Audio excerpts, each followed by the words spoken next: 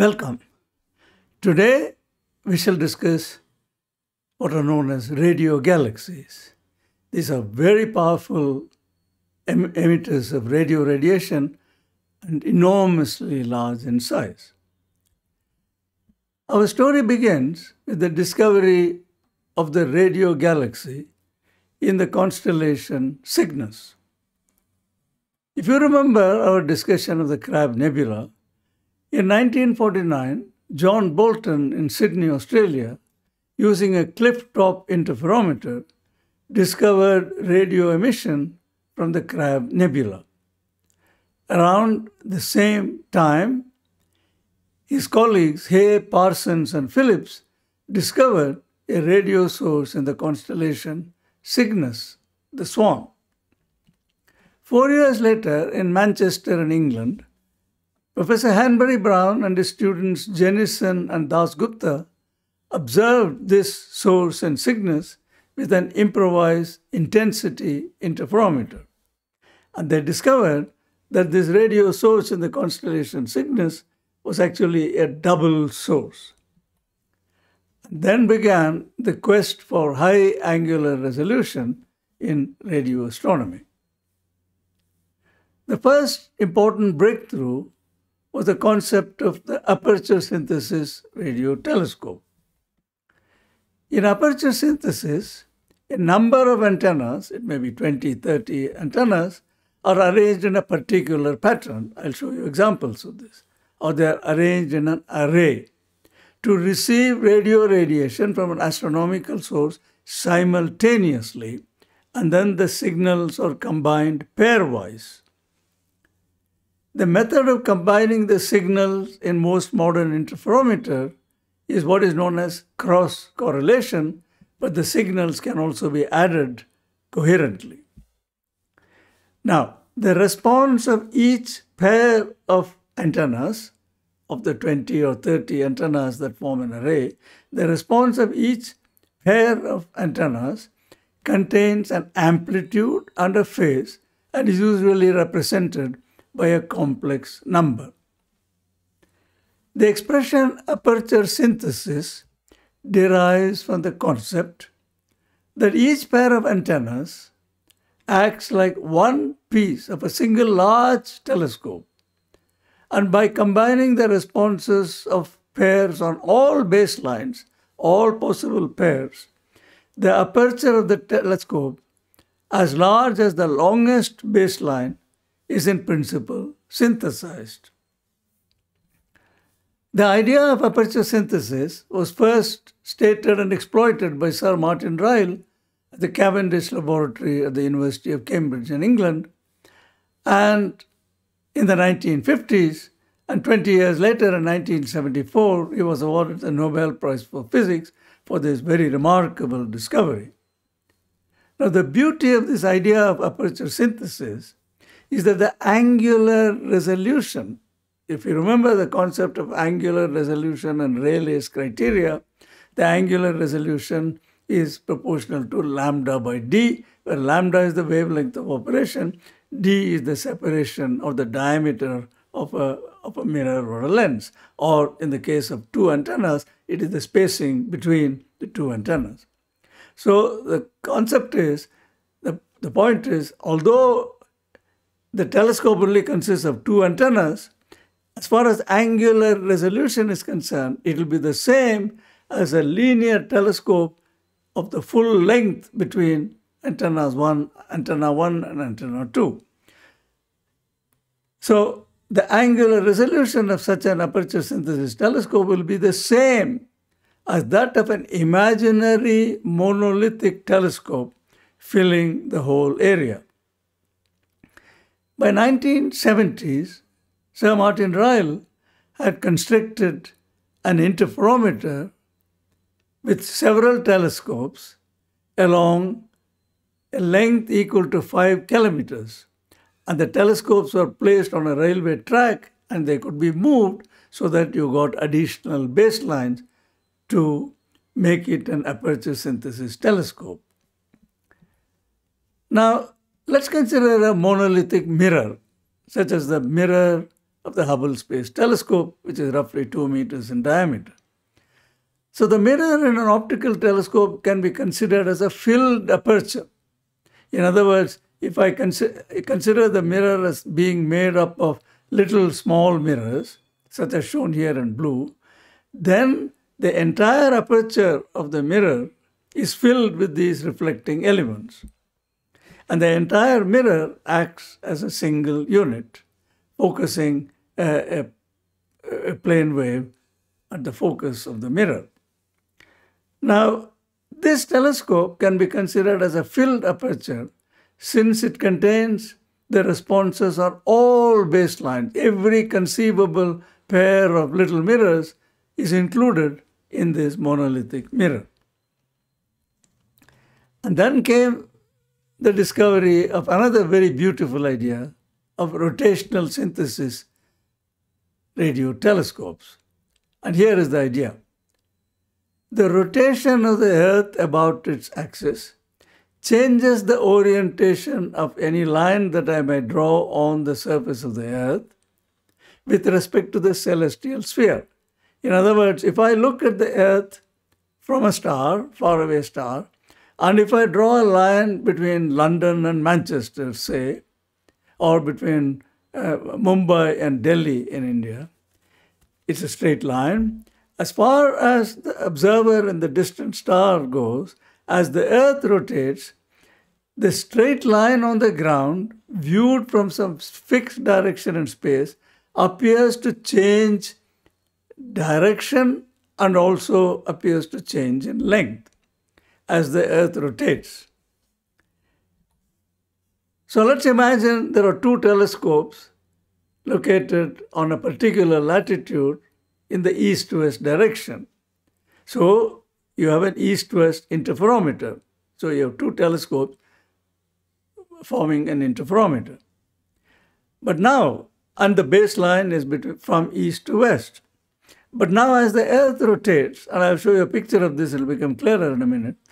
As the Earth rotates, an east-west interferometer appears to move so that its spacing vector, viewed from the north celestial pole, describes a circular track in a plane perpendicular to the rotation axis of the Earth.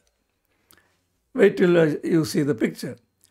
Now a variable spacing interferometer, now suppose I can change the spacing between these two antennas in the east-west direction, then the result will be a set of such tracks as the Earth rotates in a plane perpendicular to the rotation axis over a period of 12 hours of Earth's rotation. So let's look at this picture over there. So here is the Earth, and there are three antennas in the east-west direction, 1, 2, and 3. So that is the orientation as seen from the north celestial pole. You're looking at it from a distant star in the north celestial pole, and you're looking at the Earth. So that will be the orientation of the interferometer. Now, as the Earth rotates about its rotation axis, after a while, that interferometer spacing will be like this. And then after a little while, it will be like this. In other words, antenna, so that is what is explained in the picture on the right. So there will be a track in a plane perpendicular to the rotation axis as the Earth rotates. And as I now change the spacing between these antennas, I can cover an entire area in this circle in a plane perpendicular to the rotation axis. So take a tennis ball or a balloon, draw a baseline at some orientation, and rotate the tennis ball and convince yourself that this indeed will happen. So this is the idea of rotational synthesis. So although I do not have a telescope as large as this, I am using Earth's rotation to synthesize a telescope of an area as large as that. So you can imagine the power of such a rotational synthesis telescope. Here is an example of a rotational synthesis telescope. that was built in the 1980s in the state of New Mexico in America. It is known as the Very Large Array, or the VLA. Now this telescope, this synthesis telescope, consists of 27 independent radio antennas, each of a diameter of 25 meters. So it's a very large dish of 25-meter diameter, and there are 27 of them. Now the antennas are distributed along the arms of the letter Y. So it is a Y configuration. Why configuration? Well, that has to do with what will give you the maximum coverage in Fourier space. So let's not get into that. Now, these antennas can be put on a railway track that you see in this picture over there. A crane comes, lifts the antennas and puts it on the railway track, and these antennas in each of these arms can be moved along the railway track over a length of almost 36 kilometers. So using rail tracks that follow each of the arms, the antennas can be physically relocated. In other words, I am generating more and more baselines between any pairs of antennas, and up to a maximum baseline of 36 kilometers. In a sense, this array in New Mexico acts as a single antenna whose diameter is 36 kilometers. Admittedly, if I draw a circle of 36 kilometer diameter and completely fill it with antennas, it will have the resolution corresponding to the diameter of the circle, lambda by d, but it will also have a huge collecting area because the entire circle, area of the circle, is a telescope, a monolithic telescope. But this telescope, a pseudo 36 kilometer large telescope, will only have the angular resolution of an equivalent 36 kilometer diameter telescope, but it will not have the same collecting area and therefore it will not have the same sensitivity. But that doesn't matter. But these are individual antennas are big enough that it is good enough for looking at the most distant galaxies, as we shall presently do. Now let's come to India. About 70 kilometers from Pune, there is the world's largest low-frequency telescope known as the GMRT, Giant Meterwave Radio Telescope. Now this telescope was conceived and built by Professor Govind Swarup, the late Professor Govind Swarup of the Tata Institute of Fundamental Research in Bombay. Now this consists of 30 antennas, each really big, 45 meters in diameter. So that antenna that you see is one of 30 and that's 45 meters in diameter. And they are located in a Y-shaped array of about 25 kilometers. So this circle, if you can see, has a diameter of about 25 kilometers. Now of these 30 antennas, 12 are placed right near the center of the Y, where the three arms of the Y meet, and the others are distributed over the arms.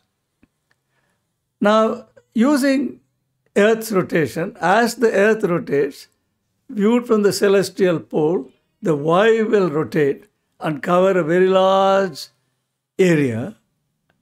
As far as the star is concerned, it is looking at a telescope of a very large area over time, and its collecting area and sensitivity is much better than that of the VLA because the individual antennas here are not 25 meters in diameter but 45 meters in diameter.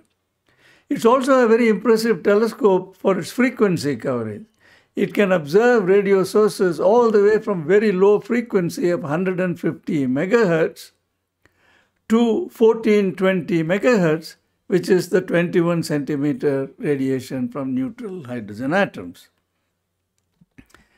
Now, let's go back in time to 1970. Sir Martin Ryle in Cambridge had built his 5-kilometer linear antenna, each antenna on a railway track, and that can be moved to synthesize an aperture. Using that telescope, Sir Martin Ryle and his colleagues produced this map of the radio source in Cygnus. And there is the optical galaxy Cygnus, well-known galaxy in Cygnus. And there are two radio emission lobes, one here and one there. This is what Hanbury Brown, Jennison and Dasgupta found in 1953 using a simple intensity interferometer, that it was actually a double source. Now, with the resolution of a 1-mile interferometer, one could resolve this double source beautifully, as you see in this. And what you see is this remarkable picture of the galaxy right at the center of the line joining this point and this point, right at the center. So this is a double radio source. These are known as the radio lobes. Then these are known as the hot spots. So let me say again, these are the radio lobes and these are the hot spots. And this is the optical galaxy.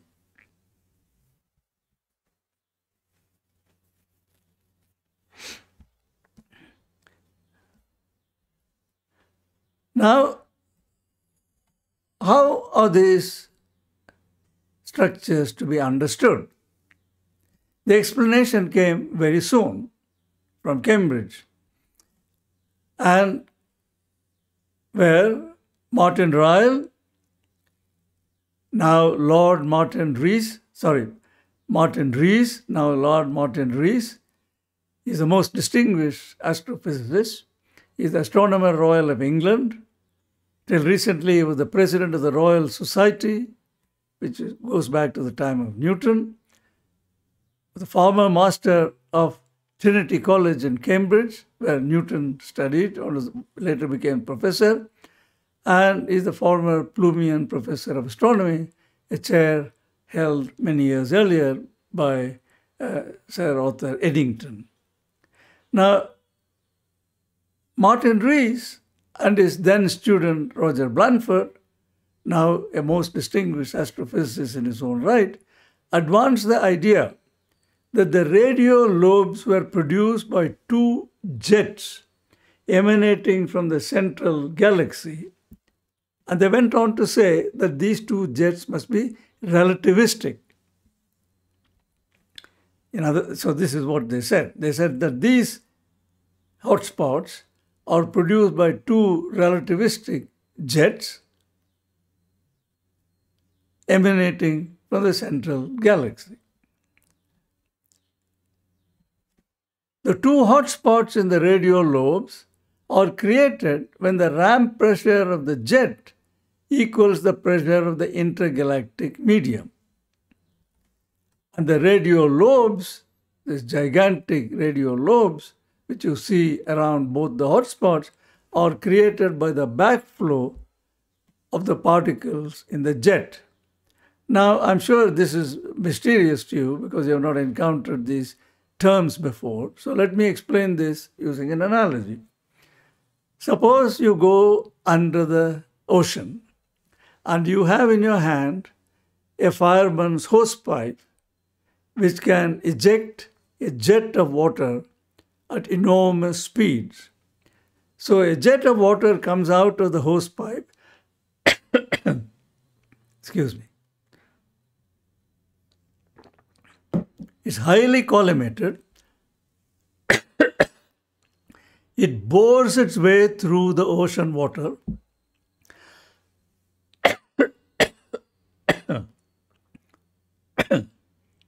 Excuse me, please.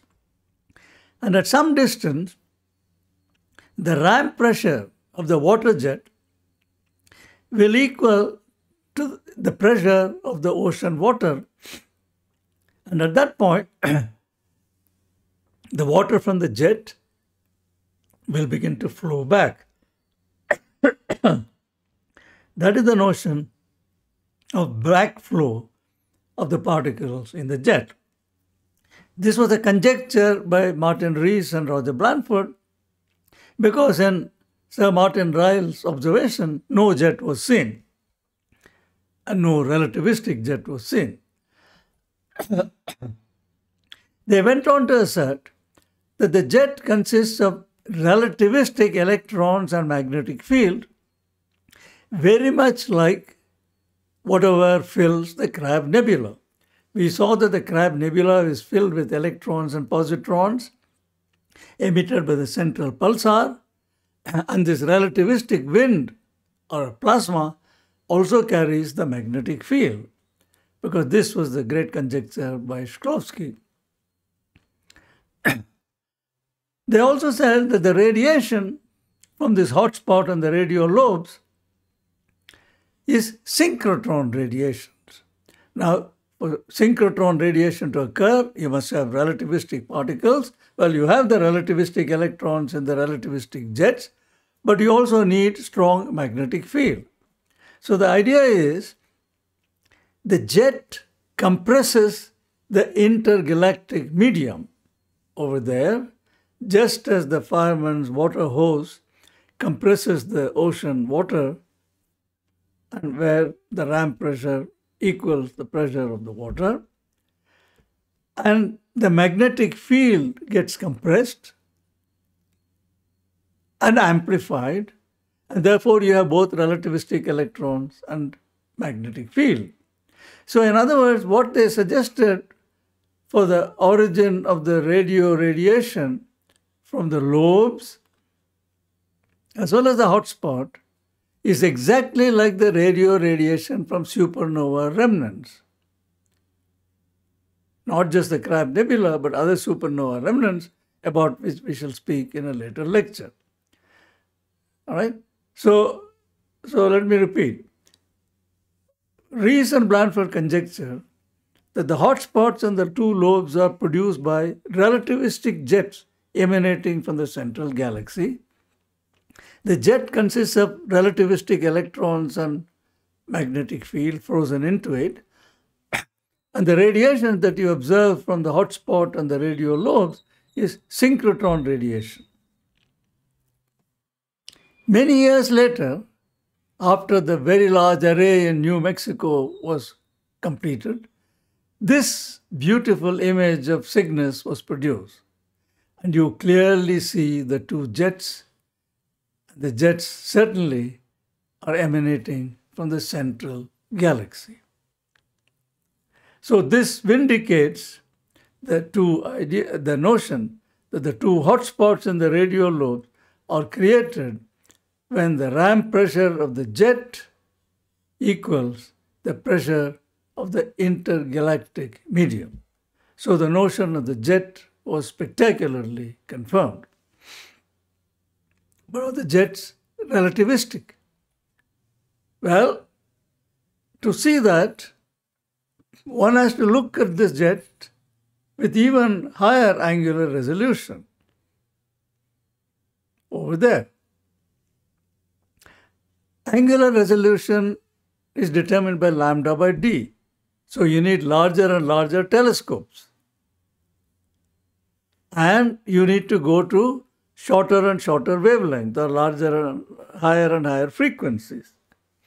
So that was the quest for angular resolution that I referred to. Then came the notion of very long baseline interferometry.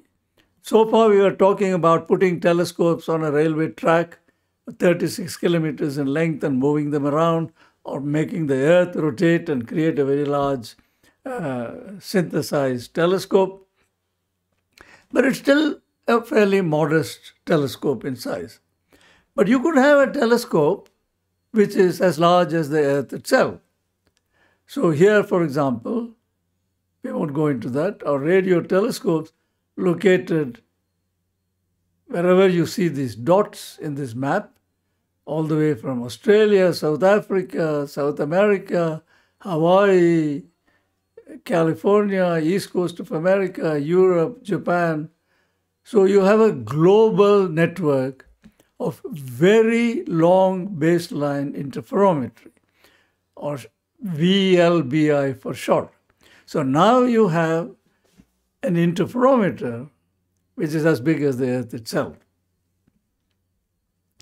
Now, to measure interferometric visibilities, in other words, what you are measuring with each pair of antennas, a complex number which consists of an amplitude and a phase. And you do this for all the antennas. The widely separated antennas of this telescope simultaneously sample and coherently record the radiation field from the source. So all the antennas receive the signal at the same time. And you record this.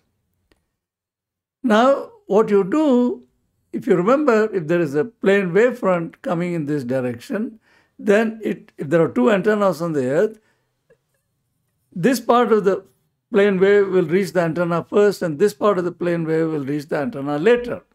So when I say simultaneously, I mean effectively simultaneously. So you must synchronize the antennas so that you are receiving the signal in a phase coherent manner. And that is achieved by GPS receivers. So long before GPS was put in your mobile phones and in everything else that you can think of, GPS receivers were used by radio astronomers first for very long baseline interferometer. And using that, they achieved temporal alignment of the recordings with an accuracy of about 10 nanoseconds.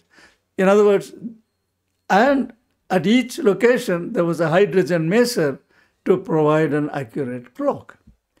So using GPS receiver and hydrogen masers, they could say that we have recorded the signal in all the antennas simultaneously to an accuracy of 10 nanoseconds, which is pretty good. Now, why are you restricted only to 10 nanoseconds? Why can't you observe for longer? That is because the atmosphere is boiling, and therefore coherently adding the signals all over the Earth is limited to a very short time, which is determined by the time scale of the fluctuation of the phase arising in the atmosphere due to the turbulence in the atmosphere. So otherwise the sources will twinkle. So you want to restrict the observation time to within the time scale where atmospheric phase fluctuation due to atmospheric turbulence is minimal. After the observation, the recordings from all these observatories are brought, a magnetic tape in the old days was brought to a central analyzing observatory. The observations are aligned in time, and the signals from the various antennas are then coherently added, and the fringe visibilities are obtained. Now, here is an example of what you can do with a very long baseline intercontinental interferometer. This is Cygnus A, and this is the central source. And there was a jet that VLA had discovered, which Rees and Blanford had conjectured way back in 1974. This is observation at a wavelength of 6 centimeters. That little double arrow there is about 40,000 light years in size. So you're looking at a separation of hundreds of thousands of light years. So the two hotspots are separated by many hundreds of thousands of light years. Mind-boggling indeed. So now with VLBI at 18 centimeter, that little spot over there has now been resolved to a much higher angular resolution. And now you see the scale this is only about 270 light years. And now by going to even shorter wavelength of 1.3 centimeters, that central region can now be resolved into even finer structures.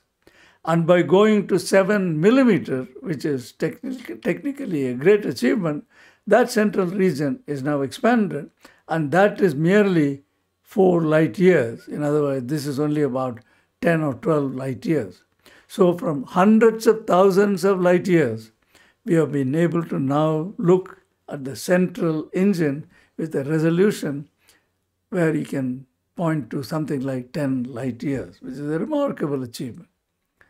So here are some pictures of radio galaxies. This is the spectacular Centaurus A. This is the galaxy Centaurus A. These are the relativistic jets, and this is the radio lobe, and this is the radio lobe.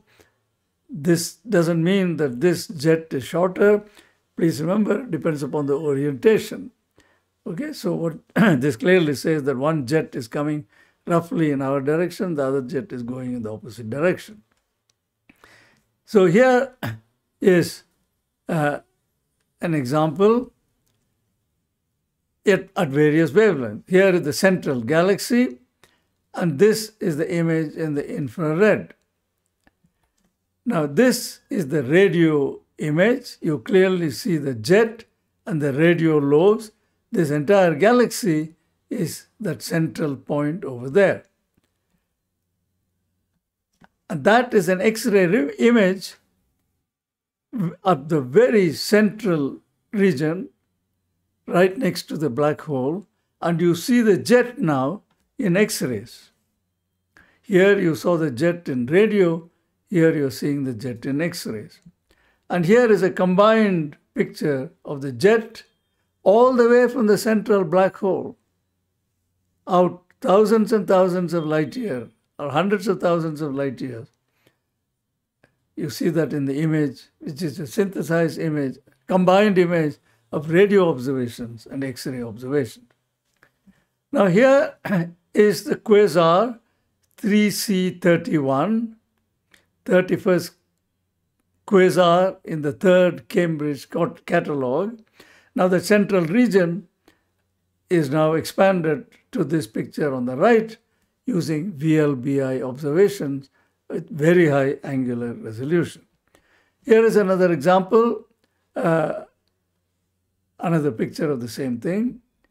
Now I want to show you some radio galaxies which do not have jets going out in both directions, or we do not see jets going out in both directions. There must be jets going out in both directions because the lobes are there, the hotspots are there, but you don't see the jet.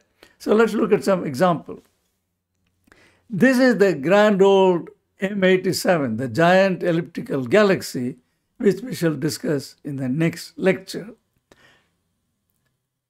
And what you see there is a radio image of the central, and there you see in the visible image of the galaxy, the optical jet that was discovered long time ago. And there is the radio jet. This is the jet in X-rays. This is the radio jet, and this is the Hubble Space Telescope jet in the visible region. So the jet from the central giant black hole in the elliptical galaxy M87 is seen over the entire electromagnetic spectrum, and it produces spectacular radio lobes. But you notice that we see only jet in one direction, although the radio lobe is clearly seen in both directions. Let's look at some other example. This is 3C175, a radio galaxy. Here are the hotspots and the radio lobes, and you see jet only in one direction. Here is 3C334. Again, you see jet only in one direction, but quite clearly the jet is there in both directions because you see the hotspot and the radio lobe in both directions. Here is the granddaddy of all, the galaxy NGC 6251. The distance between the two radio lobes is many millions of light years across, many millions of light years across. Here is 1 megaparsec, which is 3 million light years. Now that is the jet expanded with high angular resolution observation. That is 100,000 parsecs, 300,000 light years.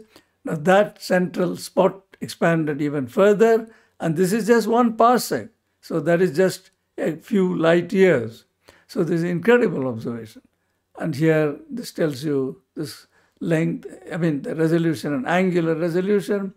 This is several arc minutes. This is 1 arc minute. This is 0.1 arc second. Arc second is 1/60th of an arc minute. So incredibly high angular resolution, and you see detailed structures in the relativistic jets. These beautiful knots that you see, that's only possible by doing this VLBI observations at very high frequencies with very large intercontinental baselines. Now, I explained to you in one of the early lectures when we discussed special theory of relativity how one-sided jets are to be understood. So let me quickly explain that. In many radio galaxies, only one jet is seen.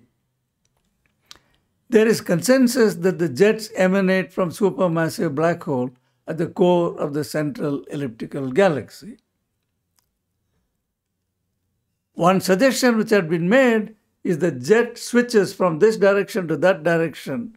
It flip, flop, flip, flop, flip, flop. But that idea is no longer taken very seriously because one couldn't come up with a credible reason for why the jet should flip and flop.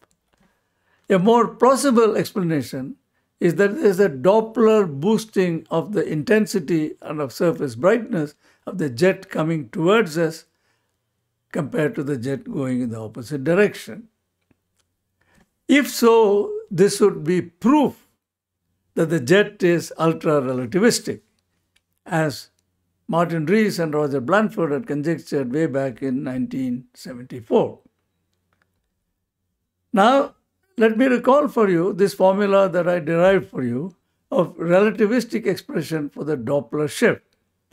If there is a clock at the point A, and here is the observer at a certain distance, an atom, let us say, moving in this direction with a velocity v, making an angle theta with respect to the line of sight.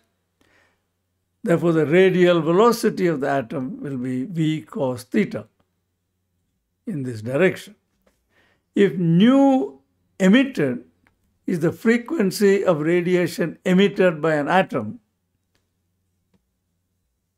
at the quasar or at the black hole, and if nu observed is the frequency detected by a faraway observer, then these two frequencies are related by the Doppler formula,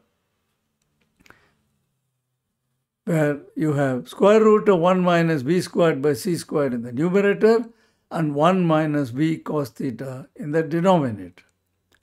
Now, in the classical Doppler shift formula for sound and light, this factor gamma minus 1 in the numerator will not be there because we were dealing with motions which are small compared to the speed of light. Therefore, v squared by c squared can be neglected compared to 1, and you recover the traditional formula for Doppler shift. Now, let's write this as shorthand. Nu observed is equal to nu emitted into d, where d is the Doppler factor, which is this over there. Square root of 1 minus v squared by c squared, whole thing divided by 1 minus v over c times cos theta, where theta is this angle. So keep this in mind. This is the formula for Doppler shift. I also told you in the second lecture of this series that if I nu is the specific intensity of the frequency nu, then I nu over nu cubed is a Lorentz invariant. In other words, I nu of specific intensity I nu itself is not Lorentz invariant, meaning it's not the same when viewed from all possible inertial frames because of special relativistic changes. because the specific intensity is energy crossing unit area per unit time, per unit frequency interval, per unit solid angle. All these things change when you go from one inertial frame to another. Therefore, I nu is not a Lorentz invariant, but I nu over nu cube is a Lorentz invariant, and you just accept that statement. Therefore, if I nu is the frequency, a specific intensity at frequency nu emitted by a source, if I nu prime is the specific intensity measured at the Doppler shifted frequency nu prime by the observer, then I nu and I nu prime dash are related by this expression. That since I nu over nu cubed is a Lorentz invariant, I nu is simply I nu cubed multiplied by d cubed, where d is the Doppler factor which is given over there. Where does this d cubed come from? Nu cubed divided by nu prime cubed is just d cubed. That is just the Doppler shift. Now, that formula is repeated for your convenience. Now, if gamma is 4, or if the speed of the jet is 97% of the speed of light, gamma is a modest 4, the Doppler boost can be a factor of 1000, because d is of the order of 10 and d cube is 1000. So the jet coming towards, the specific intensity of the jet coming towards us will be 1000 times greater than the jet moving away. Now let's consider two symmetric jets going in two different directions. Then the ratio of the surface brightness of one jet to the surface brightness of the other jet will be the ratio of 1 plus v over c cos theta divided by 1 minus v over c cos theta. Why does a minus sign come here? Why does a plus sign come there? That's because, please remember, the radial velocity is v cos theta if the source is moving towards us. If the source is moving away from us, the radial velocity is v cos theta with a minus sign. Therefore, 1 minus v cos theta becomes 1 plus v cos theta. Raised to some power or number which is of the order of 3. We won't bother about that. That comes from the fact that we are dealing with synchrotron radiation, and the synchrotron radiation is a power law spectrum. Please ignore what I just said. There is a well-defined formula for the ratio of the surface brightness of the jet coming towards us and going away from us. And for symmetrical jets, that ratio of surface brightness can be enormous. So if you have a relativistic jet with a gamma of 4 or 10 or more, then the surface brightness of the jet coming roughly in our direction will be many thousands of times more than the surface brightness of the jet going in the opposite direction. This will be important in the next lecture also, when we discuss the giant black hole which was imaged in the galaxy M87. The second prediction, so this Doppler favoritism, or the boosting of the intensity of one of the jets in comparison to the other jet, is a clear proof that the jet is ultra-relativistic. So the second point that Rees and Blanford made almost 50 years ago is verified spectacularly. They also made another prediction, namely, if the jet is ultra-relativistic, you will see superluminal motion. And again, I discussed that in the lecture on special relativity. So let's very briefly recall what I said then. Let's imagine a black hole emitting a blob in that direction, making an angle theta to the observer. And the blob moves with the velocity v. So in a time delta t, the blob would have reached here, and as viewed from here, it would have moved in the sky a distance v delta t multiplied by sine of this angle. Therefore, the apparent velocity of the blob in the sky is this distance divided by the time that it has taken for the signal to come. Time difference between the signal to arrive from A and the signal to arrive from B. We discussed this, so please go and refer to the lecture on special relativity where I had worked out the intermediate steps. Here I'm going to skip the intermediate steps and merely request you to accept this relation, namely the apparent velocity divided by c is equal to v over c multiplied by sine theta divided by 1 minus beta cos theta. Now, for a fixed value of beta, or a fixed velocity of the blob in the jet, you can differentiate this with respect to theta and see where the maximum of this expression is as a function of theta, where theta is the angle between the line of sight and the line of motion of the blob. And when you differentiate set it equal to 0, you find that the maximum value of the apparent velocity, remember this is not a real velocity, this is the apparent velocity of motion in the sky, is gamma times the real velocity of the blob, which is beta, or v over c is beta. So the apparent velocity is gamma times beta, where gamma is 1 over square root of 1 minus v squared by c squared. So if the motion is relativistic, gamma can be very large, 10, 20, 100, 1,000, a million. Right? So I showed you this plot of the what is shown on the y-axis is v over c, and what is plotted is the apparent velocity for various values of beta as a function of the angle between the line of sight and the line in which the blob is moving. So you see that for small angles, namely small angle between the line of sight and the line of motion, the apparent velocity can be very large. It can be 5 times the speed of light, 10 times the speed of light, 15 times the speed of light, or more. So superluminal motion is to be expected if the jet is ultra-relativistic and if you happen to find a jet moving roughly in your direction. And there are such jets because these are the one-sided jets.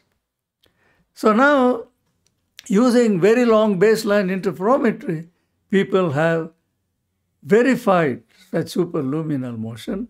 The first one to be discovered was in the famous quasar 3C273, which was in fact the very first quasar that was discovered in 1963. So you see this is 62 light years, this is 68 light years, 77 light years, 87 light years between the central black hole and this blob over there, which you can see faintly. From July 77, March 78, June 79, July 80. And if you divide distance by time, you get velocity of apparent expansion much greater than the speed of light. Here is the famous jet in M87 and the superluminal motion. Here is 1994 to 1998.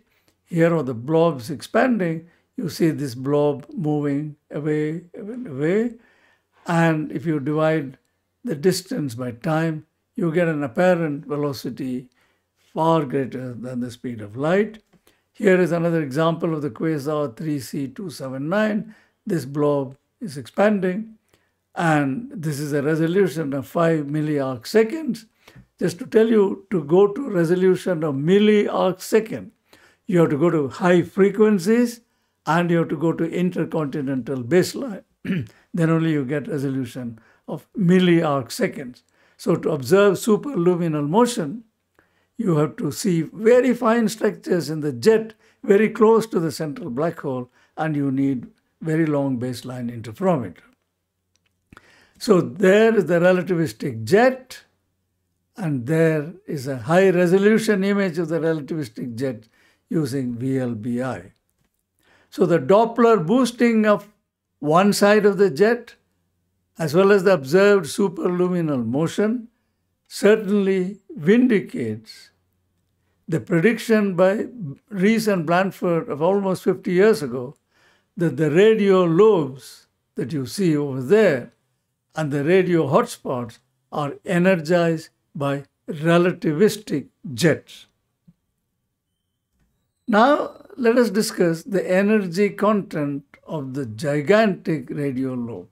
Now, as I told you, the distance from the central galaxy to this outer edge of the lobe can be as large as 1,000,000 light years or more. So we are talking of an object of enormous size. The galaxy, the invisible light, is only a small portion, dot over there. Now, using various arguments, which I do not have time to elaborate, those are known as equipartition arguments, where the energy in relativistic particles and the energy in magnetic field, B squared, are equal. You can deduce the total energy content of each of the lobes. So the statement is that each of these gigantic radio lobes of a typical radio galaxy has an energy of 10 to the power 61 ergs, mind-boggling amount of energy. The central engine, which you can see, is emitting energy at an, and which we shall discuss in the next lecture, is emitting energy with incredible luminosity of the order of 10 to the power 46 to 10 to the power 47 ergs per second. Remember, the luminosity of the sun is 4 times 10 to the power 33 ergs per second. So the luminosity of this central body from which the two jets are emanating is 10 to the power 13 times greater than the luminosity of the sun, or is the amount of energy the sun would radiate in 10 billion years. Now, this implies that the jet which is energizing the radio lobes must have been doing it for 10 to the power 8 years. 1 year is 3 times 10 to the power 7 seconds. Therefore, in 10 to the power 8 years, you have 10 to the power 15 seconds. So at the luminosity of 10 to the power 46 ergs per second, the central black hole must have been shooting this jet for 100 million years and pumping the two lobes with energy. Only then you can understand how it can contain 10 to the power 61 ergs of energy. And all this time, the jet is pointing rigidly in the two directions. The jet is not precessing. The Earth is precessing. The period of precession once in 18,000 years. Neutron stars precess. Black holes precess. So the jet would precess. So if the jet is as long as 1,000,000 light years in both directions, if the jet is precessing, you cannot have the hot spot there. So what this tells you is that this jet is absolutely steady for a long time, of the order of hundreds of millions of years.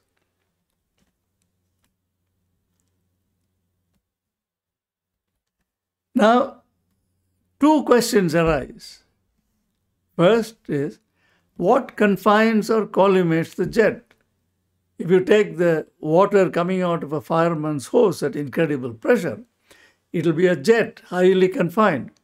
But as the water goes further and further away, the jet will open out. Jet of water will open out. You will see the same, you will expect the same thing to happen with the jet of electrons and positrons. Why isn't this happening?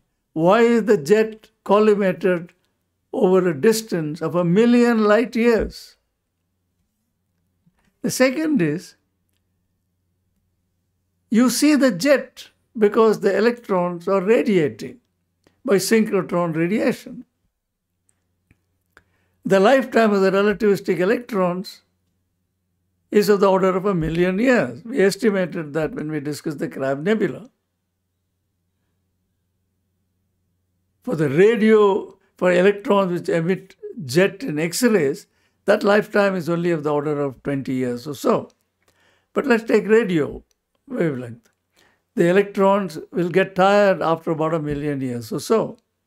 But here you're talking about a jet which is 1 million light years or more. And it's been going on for 10 to the power 8 years. Therefore, the electrons must be accelerated along the way. If the electrons are not continuously accelerated, it's very difficult to understand such a long collimated jet. Now, the central engine, as I said, has a luminosity between 10 to the power 46 and 10 to the power 46 x per second. The central engine is generally a quasar, short for quasi-stellar radio source, and the central galaxy is invariably an elliptical galaxy. Almost never you see a spiral galaxy. Now, this luminosity is 10 to the power 10 times the luminosity of even very massive stars. This, as we shall discuss in the next lecture, using Eddington luminosity arguments, a luminosity of 10 to the power 46 or 10 to the power 47 ergs per second implies that the mass of the central engine, whatever it may be, must be greater than 10 to the power 9 solar masses. So I shall skip this. We shall discuss this in the next lecture. Once again, we have discussed this before. So this is the Eddington luminosity limit. What we are saying is a star of mass m cannot radiate more than this luminosity, which is given by 4 pi c g mp, where mp is the mass of the proton, divided by the sigma Thomson scattering cross-section of the electron, which is 8 pi by 3 e squared over Re squared, where Re is the classical radius of the electron. It is 10 to the power 38 ergs per second. M is measured in units of solar mass. So the maximum luminosity the sun can radiate is 10 to the power 38 ergs per second. If it radiated more than that, the sun will be blown apart by radiation pressure. So to radiate 10 to the power 46 ergs per second or 10 to the power 47 ergs per second, the mass of the central body must be in excess of 1 billion solar mass. Then only the Eddington luminosity limit will equal 10 to the power 46 or 10 to the power 47 ergs. Now, one of the things that was discovered by radio astronomers a couple of years after quasars were discovered was that the radio emission from quasars was variable. This shocked the astronomical community. I remember this discovery. I was a student at that time, and radio astronomers were absolutely stunned because you do not expect sources like this to vary with time. It varied over a year. And then astronomers discovered that not only the radio source varied, but even in the at optical wavelength, there was variability. But this time the variability was not over a year, but it was varying over a time scale of a few days. And then after many years, X-ray astronomers came into the picture and nailed the last nail in the coffin, because they found variability not in time scale of a year, not in time scale of days, but in time scale of minutes. And that's what you see here. Variability in low energy X-rays to medium energy X-rays to ultra high energy gamma rays. You find that the radiation is highly variable, time scale of minutes to hours. This tells you that the size of the radiating source must be less than c delta t, where c is the speed of light and delta t is the variability time scale. Okay, so you think about this. If a source is variable, an astronomical source is variable, then its size over a time scale of delta t, then its size cannot be larger than c delta t. Because if the size of the body is greater than c delta t, light signals cannot travel to distant part of the source, and therefore it would not be possible to synchronize whatever is emitting, some antennas which are emitting there, so that the net variability will be in a time scale of delta t. So you please think about this. I explained this before. It is using this argument that Jocelyn Bell and her collaborators concluded that pulsars must be extremely small objects because they found variability in the time scale of milliseconds in the fine structure of pulsars. It is the same argument, so you please think about it carefully. So thus emerged the picture that quasars, as well as other types of active galactic nuclei, are powered by supermassive black hole. So there is a supermassive black hole at the center of the galaxy Cygnus A, and these powerful relativistic jets are coming from the vicinity of this black hole. Now, with the advent of the Chandra X-ray Observatory, it has emerged that all galaxies, including our own galaxy, the Milky Way galaxy, harbor supermassive black holes. Now we can ask, why are there no quasars in all the galaxies? Why isn't there a quasar at the center of the Milky Way galaxy? In order for a black hole to manifest as a quasar, matter must fall into the black hole and in the process emit radiation. Now, if the black hole is starved of matter, if matter is not falling onto the black hole, then however massive it may be, it will not be a powerful emitter. So unless sufficient matter accretes onto the black hole, there will not be much radiation. For example, the 3 million solar mass black hole at the center of our galaxy is a very silent black hole. That's because it's suffering from malnutrition. Enough stars are not falling into it. Enough clouds are not falling into it. Now, stars in close orbits around black holes can be tidally disrupted, and the gas falls into the black hole. Similarly, giant molecular clouds and atomic clouds can also fall into the black hole.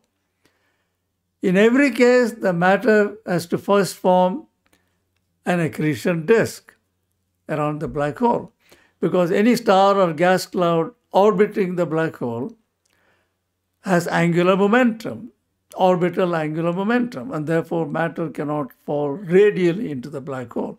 It will first form an accretion disk. Now, in the accretion disk, there is some friction, and matter spirals in the accretion disk, and eventually the matter falls into the black hole, and that efficiency of radiation is rather small. It's only of the order of 10%.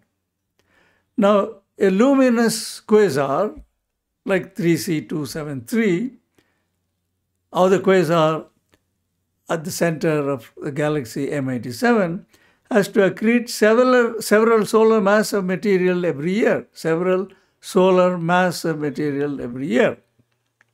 And if that accretion is not taking place, then the supermassive black hole will not be a quasar.